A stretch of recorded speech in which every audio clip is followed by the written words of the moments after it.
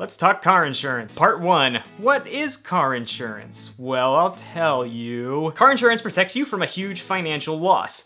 Basically, you pay a premium monthly, usually, to your insurance company, and in exchange, if you get into a wreck, the insurance company will help you cover your losses. Car insurance includes 3 different types of coverage. Number 1, property, which will pay if your car is stolen or damaged. 2, liability, which pays for legal obligations to others for bodily injury or property damage. And number 3, medical, which pays for hospital bills, rehabilitation, and sometimes lost wages or funeral expenses. Part 2, money matters. So how much coverage should you get? Well, that depends on different things, such as your car's value, whether you own the car outright, and how much in damages you could afford to cover out of pocket on your own. Naturally, your monthly premium will vary depending on your amount of coverage. Like, for instance, it costs more to insure the Ectomobile than it does to, say, cover Mr. Bean's little mustard yellow car. That's the way of the world, kid. And don't you forget it. Very important note, just because you pay premiums, that doesn't mean you'll pay nothing when you get into a wreck.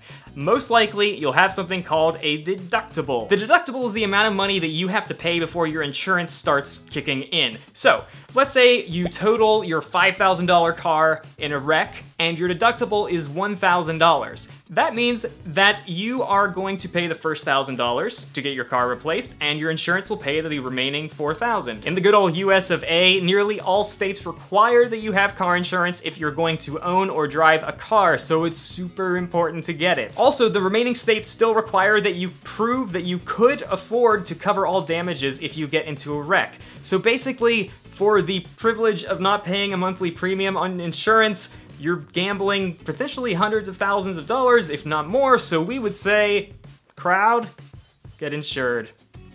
Applause, applause, applause, applause. Part 3, how to get insured. This is actually really simple. You can get quotes online or over the phone very quickly from dozens of competitors. The insurance company will need a bit of information about you and your car. They'll also likely run a credit report and look up your accident history. Once you get a quote you like, you'll start paying premiums, and they will send you your insurance card, which you should keep with your car at all times. How come, Mike? I'll tell you how come. Because Part 4, that colossal wreck. Boundless and bare. P.S.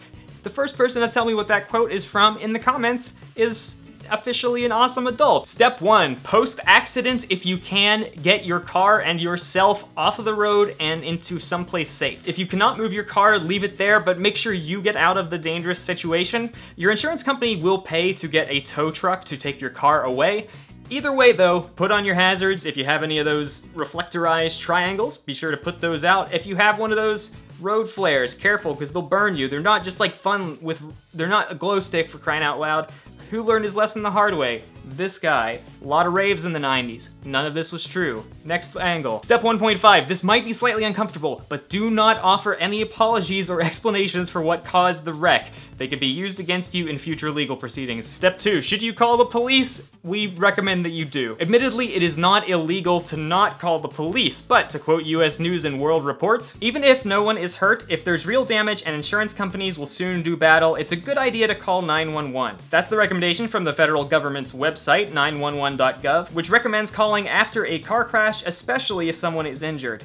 If you call 911 or your local precincts and bring in a neutral third party to document the accident, you'll be doing yourself a favor. It's true that it might take a little while for the police to get there if you live in a big city or they're just like super busy that day, but still, we recommend erring on the side of caution and calling them. And either way, you're going to have to file an accident report to the police. More info in the doobly-doo. Step 3, gather the other driver's information and volunteer your own. You should write down these things, and if you've called the police, you should get their phone number, their badge number, their name, the number of the police report, and request a copy of the police report. Having all of this info will save you a lot of headaches in Step 4, file a claim. After the scene is cleared, call your insurance company immediately to start the claims process. Your insurance card should have a 24-hour phone number on the back of it, and your insurance agent should call you within 1 business day to help you with the claim. Your insurance agent should also be able to help you basically every step of the way throughout the process. After an accident that you are deemed responsible for, it's possible that your premiums are going to go up. That's because the insurance company sees you as a riskier investment.